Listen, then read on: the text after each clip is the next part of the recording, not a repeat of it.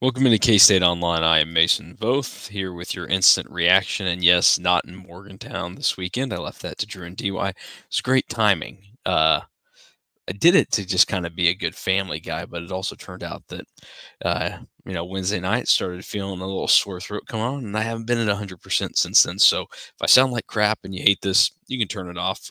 Go catch Drew and DY's coverage over at KSO over at On 3. But for my thoughts from the game and just a quick overview of what K-State has in front of them now after their 6-1 start to the season, 3-1 in Big 12 play. Look, they blew past West Virginia tonight, 45-18, and it was significant because K-State faced a little bit of adversity to their own doing early in the game. The defense struggled in certain aspects early on. Tackling was probably the most notable thing. They were bad there.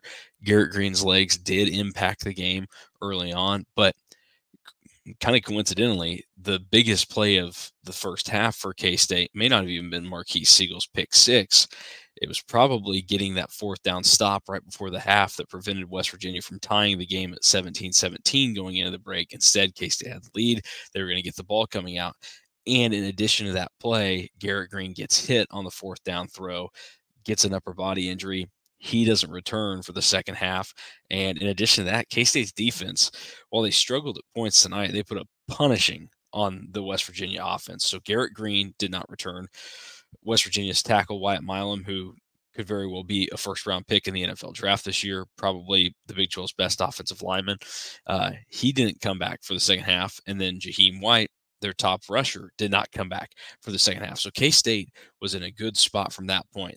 And there you just thought, okay, defense has to tighten up a little bit. Offense get some time actually on the field because there was a stretch there where Avery Johnson and the offense didn't see the field for almost 30 minutes, and they didn't miss a beat.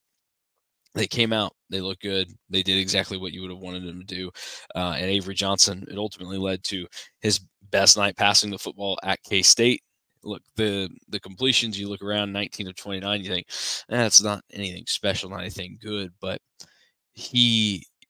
it was better than the 19 of 29 would suggest. And then obviously 298, that is the most yards he's thrown for in his career, was too shy of 300. If Jace Brown just helps him out one or two times, he gets to that 300-yard mark. But 3 touchdowns through the air, no picks. And I don't know if it was by design or if it was because of the lingering injury situation last week against Colorado with the middle part of his body. But there were no runs for Avery Johnson tonight, improvised or designed. They weren't there.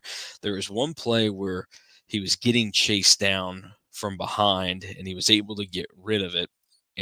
But it didn't look like his normal speed. So I don't know if he was going not at full speed with his running tonight, or if that was something where he was limited because of the injury that he just sustained at Colorado. But it's something to monitor moving forward because, look, West Virginia is a team in a bad spot. 3-4 now, 2-2 in Big 12 play, but they feel like they're even worse off than that.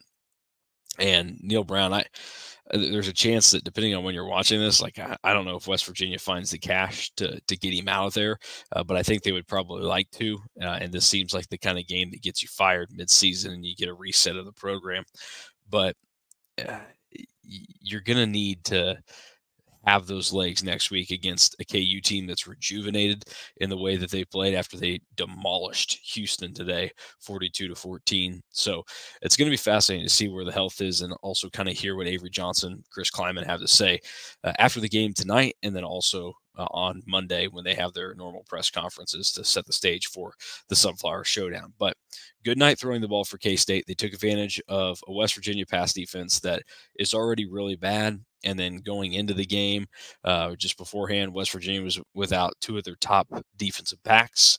Their top pass rusher was also banged up, and he continued to kind of get dinged throughout the game. So this was the perfect situation for K-State, and they delivered through the air. And this was, I think, a good test for them before KU because you felt like the passing game has been getting better and better, but sometimes it's nice to be able to go out and have a test in front of you that should be easier, but the way to measure it up is, do you go out and do you handle it? Do you dominate it? That's what K-State did tonight. I would equate it to basically, if you took you take a decent golfer and say, okay, you normally play the blue tees. We're going to throw you out there, and you're gonna play from the yellows today. Look, you're going to find yourself in some different situations that you're normally not in when you're playing from the blue tees, but you're going to be given a situation that in theory should be easier for you to play. And that's kind of what this felt like for K-State tonight. This felt like moving up to the yellow tees. And I think it took them a second to kind of get acclimated, but the offense locked in. They executed through the air. The passing game should feel really good going into next week against Kansas. And that's really what it's all about, especially since KU had Kobe Bryant with 3 interceptions today on Houston. So KU is going to obviously be looking to get their takeaways through the air. And that's really where this goes to, because K-State's offense was pretty impressive throughout the night. There's really not anybody to kind of go at and say that they had a down night on the offensive side of the ball. The run game was not there. West Virginia, #1, has a really good run defense, kind of similar to K-State, how they're built, where the run defense is pretty solid. The pass defense has a lot to improve on. And then in addition to that, with K-State, DJ Giddens is the story, so you can sell out on that even more. I think it's even easier to do when you already have a bad pass defense, to just say, okay, let's shut down the run and hope for the best in making them throw. But, worst night of DJ Giddens' career since Texas last year in 2023, when he had 22 yards rushing. Tonight, though, 57 yards on 19 carries. So not a great night, but still okay. He still had some good runs.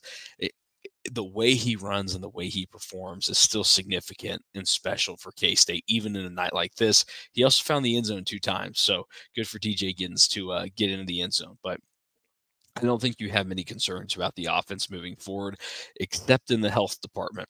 Carver Willis did not make the trip to Morgantown because of an injury. And then later on in the game, Hadley Panzer had to leave because of an injury as well. Those will be things to monitor moving forward next week. Now, on the defensive side of the ball, they did some good things. When the ball was in the air, the defense was much better tonight. You felt like they were getting involved. They had a couple of interceptions. Marquise Siegel had the pick 6. The first one was Jack Fabris in the game. He's had a couple of big defensive plays this year.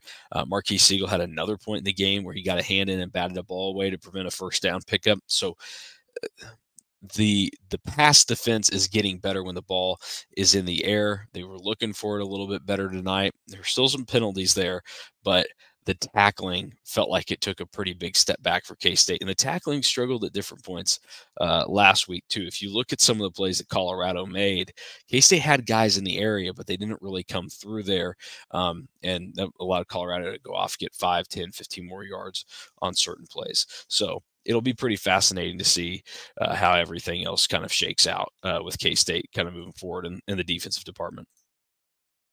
All right, we're back after a quick pause because working with Drew Galloway to make sure you guys all get your press conference video after the game as well. But the defense, the turnovers are a positive. They've been better enforcing the turnovers this year. So that's notable. The pass defense getting better. You worry a little bit about some of the other stuff going on with the tackling. That needs to be kind of fixed next week because KU, again, despite their struggles this year, and this has kind of been the story for them over really a long period of time now, I think they have skill guys that if you're not making the tackles, if you're not keeping them in front of you, they can burn you. So K-State has to be ready for that next week. I think that'll probably be the #1 emphasis coming out of this game for the defense, but they did a lot of good things. 7 tackles for loss tonight. Guys were active, drew some holding calls, but the secondary still has quite a bit to be desired. So that's going to be a fascinating matchup next week. And it might be the one that dictates how the game plays out for K-State. Is how does K-State defend when the ball's in the air from Jalen Daniels to the KU receivers, which they got big receivers. They make plays.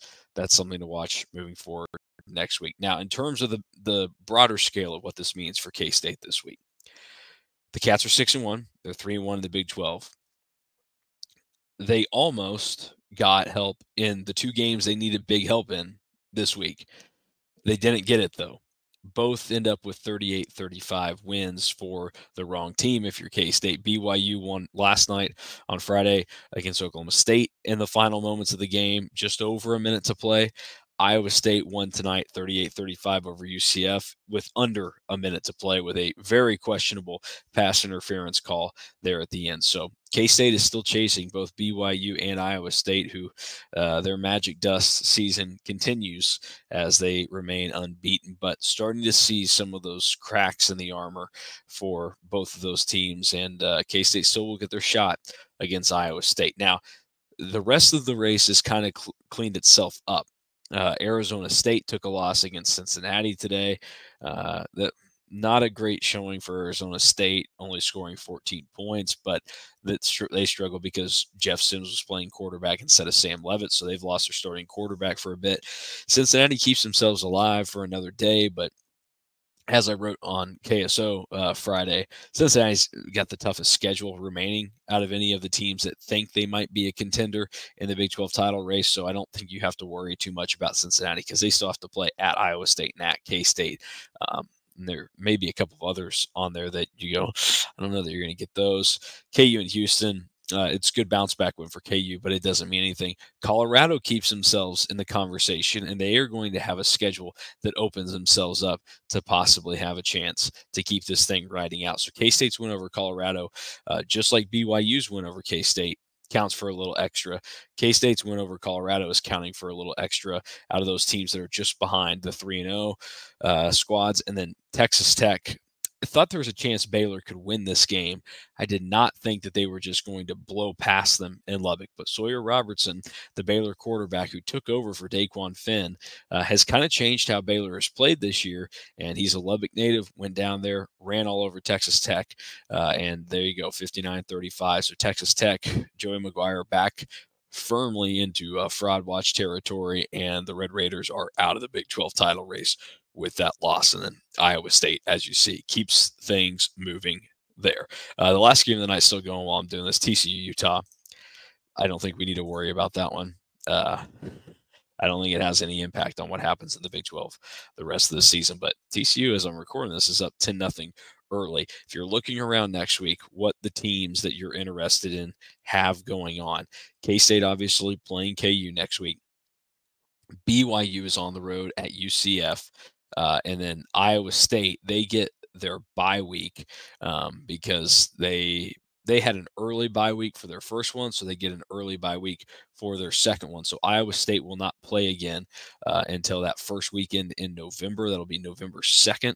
They will be playing against Texas Tech at home. So again, the schedule for Iowa State is pretty open there with their toughest games left. Probably now you think rejuvenated KU on the road, and then K-State at the end of the year in a home game. So K-State's going to have to go through and keep fighting, and probably, I mean, if they want to have a chance, it's looking more and more like they need to finish this thing off and be 8-1 in Big 12 play. We'll see how it ends up working out for them. But tonight was another good step in the right direction. They've ripped off 3 straight wins since that disappointing night in Provo. And now they turn their attention to the Sunflower Showdown as they try to win their 16th straight game against the Jayhawks next week in Manhattan. So that'll do it for us tonight from K-StateOnline. I'm Mason Voth. If you want the full post-game coverage from Drew Galloway and Derek Young, who are in Milan Pusker Stadium tonight, you can go to KSO over at On3. Find all of that. And I'm going to shut up for the rest of the night and quit talking, trying to get my voice to sound normal, see if I can breathe again, since before I did this, I grinded through it. You know, had to get the Vapo rub for my wife up top here. That's why it looks like I've got just Edward Cullen shimmering lips right now. I don't know if it helps or not. Maybe it did, but I tried it. I tried my best for you guys tonight.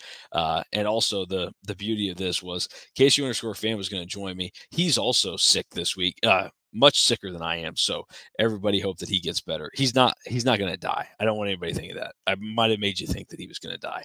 Not going to die. He's just, dealing with crap that's not fun. Sore throat, coughing, all that. As most know, men don't handle colds very well. I certainly am in that boat. Yeah, I would rather have a serious illness than have a stuffy nose and a scratchy throat. So too much talking after I said I was going to be done. We'll get out of here right now. Cats win 45-18. Go take in everything Drew and DY did, because they had a lot more fun tonight in person, and they did a lot better work than I did.